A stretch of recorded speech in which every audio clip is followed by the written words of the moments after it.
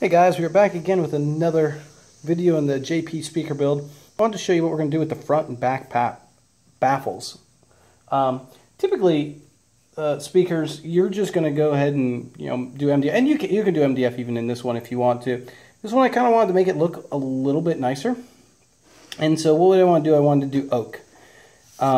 There's a couple issues with using oak or poplar or any of those types of hardwood if you want to. One is size. Typically they're 3/4 inches wide. And if you do 3/4 inches wide, that's fine. You just have to make the speaker 6 inches deep instead of 5.5. And I kind of wanted to save a little space, so I really wanted to get 1/2 inch wood. If you get 1/2 inch wood though, you get these, what they call hobby boards. And you pick these up, once again, at big box stores, any type of lumber yard or something. But typically there's two issues. One, they come typically around 2 to 4 feet long. And we need these 12 inches wide. Now the reason why that's an issue is when you cut in a board, you actually lose whatever the saw's width is off the board. So you might think, oh, well, I can use one 4-foot board for 4 12-inch pieces. Well, no, you can't, because you'll lose too much. By the time you get to that fourth one, you're not going to be at 12 inches, you're going to be off. You'll get 3 good 12-inch cuts, but you won't get that fourth one out of it. So you have to buy another 2-foot or 4-foot board. The other issue is typically with these hobby boards, they don't come high enough. Like I needed a 7 inches high, which would typically be like a 1x8, which is nominal about 7.5 to 7.25, depending on where you go. And so they don't make that typically in 1/2 inch sizes. Now, if you have a planer, you could plane it down. I don't.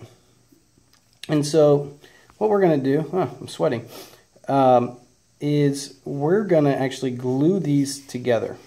So we're going to take some wood glue and we're going to clamp them together to make one big baffle. The reason why we're going to do it saves a lot of money. Like this particular, like the oak, for 2 4-foot sections is like 15 or 16 bucks. So not bad at all. So you're looking at $15 for that and $5 for the MDF, so like 20 bucks to make the baffle.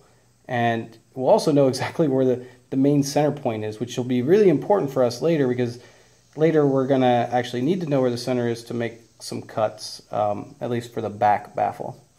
And so I cut these about 12 inches wide, a little bit wider.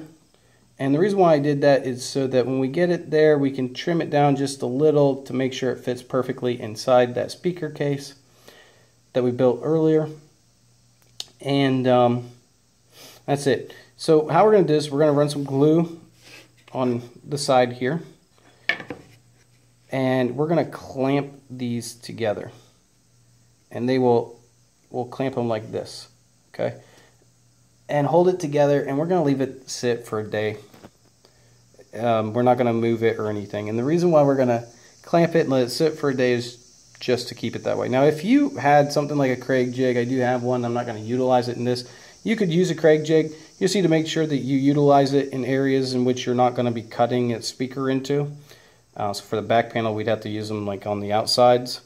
And on the front panel, we'd have to angle the screws down, at least on this, and then up in the middle. It's just kind of a hassle. And honestly, for this type of project, gluing it should just work just fine. So that's what we're going to do with the front baffle. I'm going to go ahead and glue it and show you what that looks like. Alright guys, here it is, glued and clamped together. Try not to do what I just did. Unfortunately, I accidentally wiped a little bit of that off. You don't need to wipe this off. Wait till this dries, okay? And the reason why you want to wait till it dries, when it dries, it just bubbles up and gets hard on the surface. One, you'll know it's dry. And two, you can just take a knife of any kind, or if you have a little chisel, which is what I use, you can just chisel that right off. It comes right off. It comes out very easily, and it doesn't soak into the wood. But that's it. That's all you have to do. We'll wait.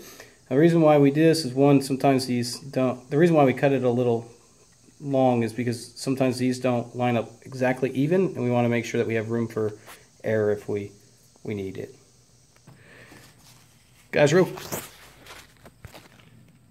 quick, another quick tip. You don't necessarily want to do that.